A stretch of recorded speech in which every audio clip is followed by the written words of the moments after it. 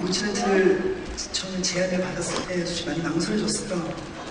많이 망설였었는데 선택을 하고 나서 여기 계신 모든 스태프분들과 또 여기 계신 배우분들과 앙상블 분들이 너무나 정말 친형 같고 친아빠 같고 친동생처럼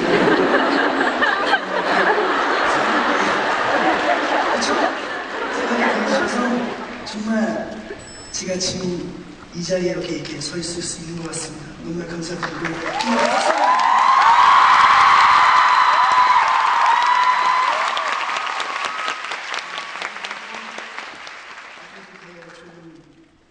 모차르트 연락했으면 좋겠습니다. 감사합니다.